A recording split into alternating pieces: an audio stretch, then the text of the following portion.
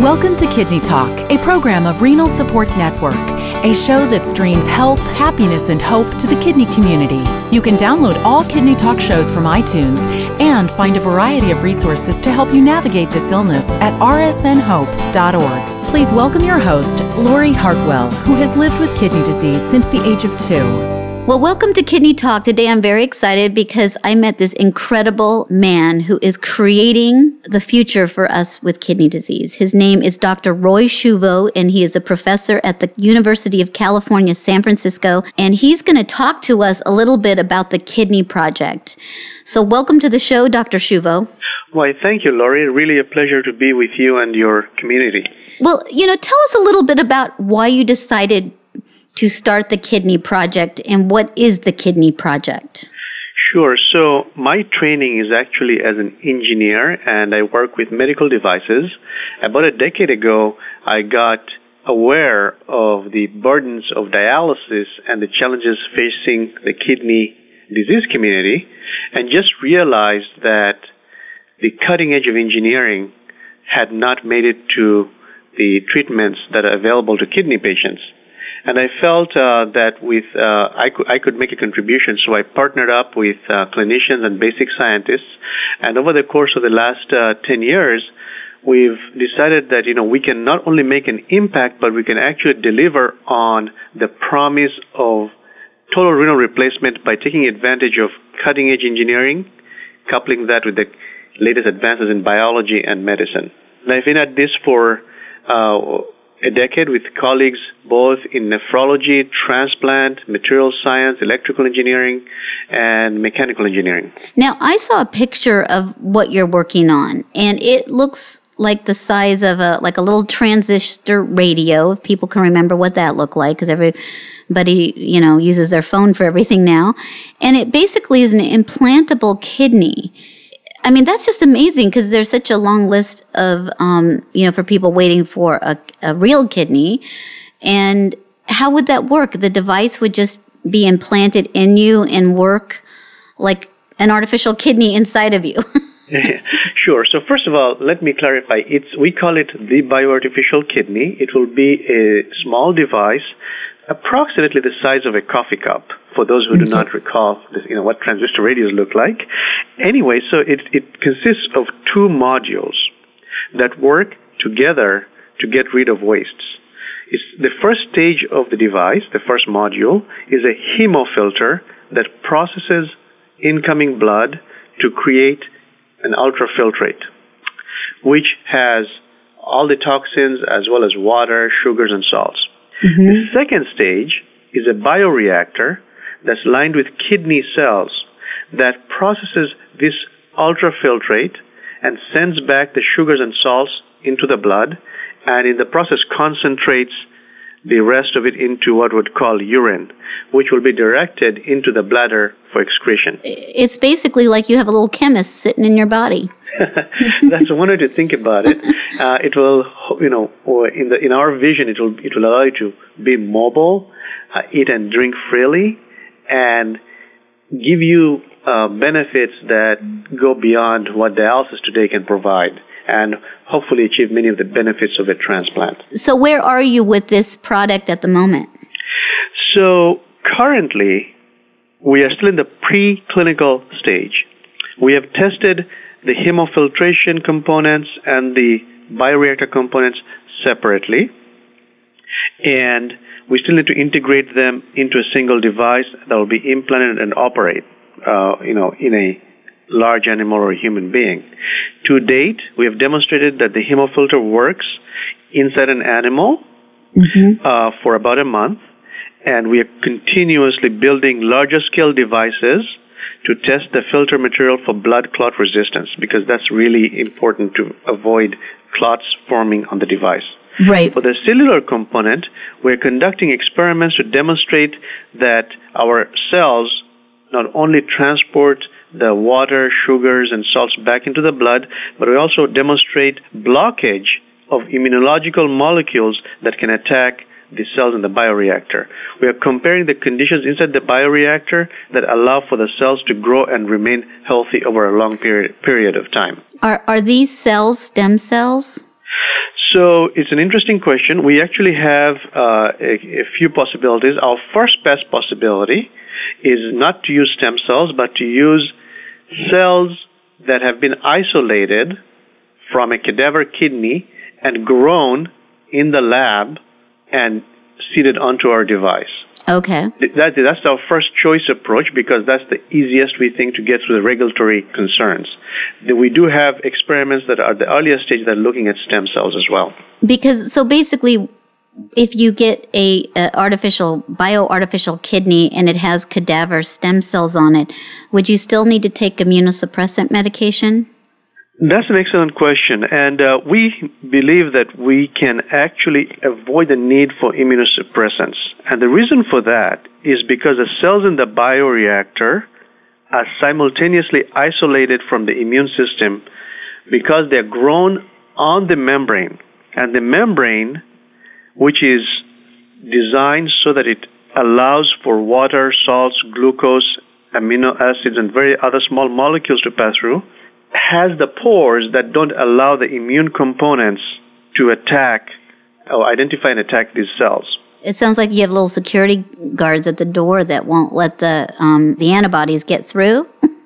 That is correct. More like a fence. Okay. Hey, that makes sense to me because I've been learning a lot about antibodies and how they're like, you know, if you think of that game Pac-Man, that's really what they are. They just kind of go around and look for something to attack, and if you don't let them in the door, they can't get it, right? Yes, something similar along that, absolutely. Except we are providing most of the isolation just by controlling the size of the gate, if you will. Okay. It's just so fascinating. I mean, was your mom and dad really, really smart? Because you seem super smart to me, and I'm excited because you need super smart people trying to solve these problems. Well, thank you. I'd like to think my parents were smart, but I think what really drives me and my colleagues is that one, we think this is a problem that's tractable. Mm-hmm. The science is largely there. It's fundamentally an engineering exercise. Okay. For a number of reasons, the technologies have not been brought together with the biology to deliver on this. But I think with awareness like you're doing, with support from the community and the funding agencies, we'll be able to deliver on a prototype that will demonstrate feasibility that will allow us to make this a mass-producible device. Well, I was very excited because I know the National Institute of Health donated a $6 million grant to you, which, all of these technologies take resources. And on the social media platform, there is a huge following for people who want to, to see this technology progress. What is a feasible time frame if you had the correct funding to have all the researchers working on it? Would it be like 5 years, 10 years? Do you have any kind of idea when this might be available? Sure. Our team has actually developed a plan to get this to clinical trials and beyond. So in our estimate, money not being an issue in the ideal world, we think we can get to the initial clinical trials at the end of 2017. Now, there are caveats with that, obviously. Everything has to go according to plan, but we believe that that's an achievable target for the initial clinical trials. And as you may already know, once the device goes into initial clinical trials, there has to be follow-up studies and monitoring. And we think that within the end of the decade, we should be a device that's available to the community. And you'll get the Nobel Prize for Engineering and Science, right? What I would really hope for is to be able to deliver a device that makes dialysis a thing of the past. Well, I know, because that's going to happen, and then you're going to get the Nobel. I'm just thinking of the future, that's all. No. Well, your words are very touching. Thank you. Well, one of the things that, I know is an issue when you're starting a clinical trial. So let's say we fast forward to 2017, and you're able to, begin a clinical trial. Let's say I wanted to get in the clinical trial. I had kidney failure, and you implanted this device in me, and I had a choice to either try the device or go on dialysis. I know a lot of people would just assume to try the device before trying dialysis. Would there be any risks to the patient if it didn't work other than surgery? Obviously, we can't predict ahead of time, but we can maybe speculate a little bit. And the device is designed to contact blood, and you're right, it does require a surgery. So the patient has to be healthy enough to withstand surgery and surgical implantation. Now, the decision whether you should do surgery for the artificial kidney or dialysis, everything being equal, is something that you and your physician will have to decide. We anticipate the device will be implanted by a surgical procedure not too dissimilar from what is required in a transplant at the initial trials. And then as we improve our technology, and materials become refined, it is conceivable that much further down the road, it might be even possible to do this using some minimally invasive surgery. And we may want to look at the field of heart failure and the devices that are there. So initially it used to be open surgeries that would be required to implant pacemakers. Today it's very much a surgery that can be done with just a minimal incision. Mm-hmm. We can speculate that we can get to that day where it's done in a similar manner as well. Well, because I was thinking, when we have so many needs for clinical trials nowadays, and patients have to understand the risks and benefits of starting a clinical trial. I was just thinking, well, if I had to go on dialysis and I could just maybe opt to try this to see if it worked, I would probably do that. And to avoid dialysis if I could. And then if it didn't work because it's a clinical trial or for whatever reason, trying to figure out the clotting situations or trying to figure it out, then if it doesn't work, you can just take it out and I have to go on dialysis. Nothing lost. So I think that I hope that the FDA listens to that and has some leniency in giving patients the choice of understanding the risks and benefits, because I think a lot of people would risk to perhaps have the benefit of not having to go on dialysis. So clearly you're familiar with the programs such as the Kidney Health Initiatives, yes. Patient preferences. This would be something we would test out with them. We're also working through the Expedited Access Pathway program at the FDA to streamline the regulatory pathway so we can get this to patients faster in a safe manner. No, it is. I think it's very exciting. So if people want to learn about this project, where can they find more information? Yes, probably the most accessible way to find out about the project is online. And there are two forums. The one that I think is getting the most hits right now is our Facebook Facebook site.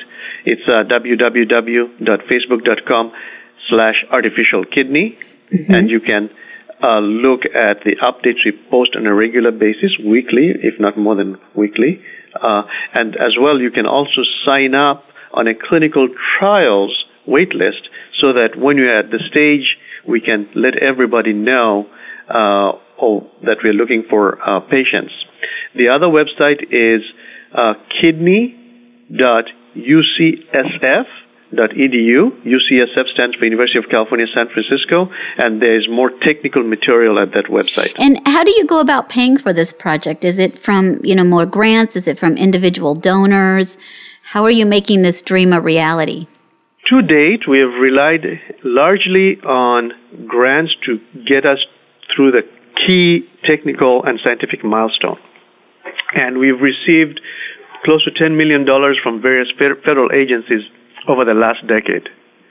We are at a point where we need to move from the basic science component to implementation. And for that, we really rely on the patient and philanthropy community to assist, because that amount, that kind of money is not readily supported by government grants, and we're still too early for the private business investors.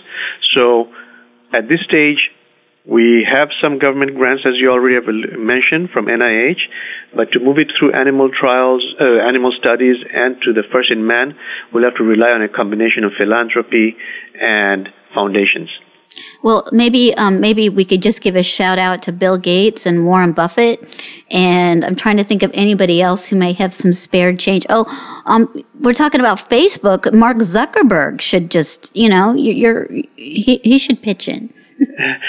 Well, absolutely, and everybody, and we can all do our part. I think part of it is raising awareness. As you very well know, many people just are not aware, so I think what you're doing is terrific. And everybody in their own way can contribute. We've had people host, small fundraisers themselves, be it online, or they've had potlucks. Every bit helps, and I think also in the process raises awareness and brings attention to not only our project, but the needs of the kidney disease community. So together, I think we can get to the finish line. No, that sounds wonderful.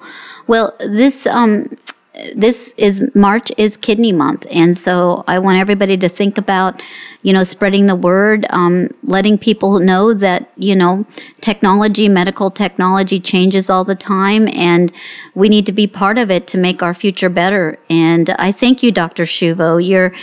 When I met you at ASN, I'm like, you were such an inspiring engineer, because I know you live and breathe this, and we need people like that to be able to make a better future. And I know you're burning the midnight oil to make this a reality. And on behalf of, patients, I thank you for your dedication. Thank you. And again, as much as I appreciate your kind words for me, there's a team of nephrologists, a team of transplant surgeons, a team of engineers and scientists all working. And I think, patients are part of that team. So I like to think of us, we are all in this together. All right. Well, let's go solve the problem and get rid of the need to have to wait for a kidney. I think that would be amazing. Onwards. Thank you. Thanks for listening to Kidney Talk, a program of Renal Support Network. Please make sure to find us on Facebook or sign up for our newsletter at rsnhope.org. Kidney Talk is intended for informational purposes only. It is not intended to be a substitute for professional medical advice, diagnosis, or treatment from your physician. Always seek the advice of your own healthcare provider regarding your medical condition.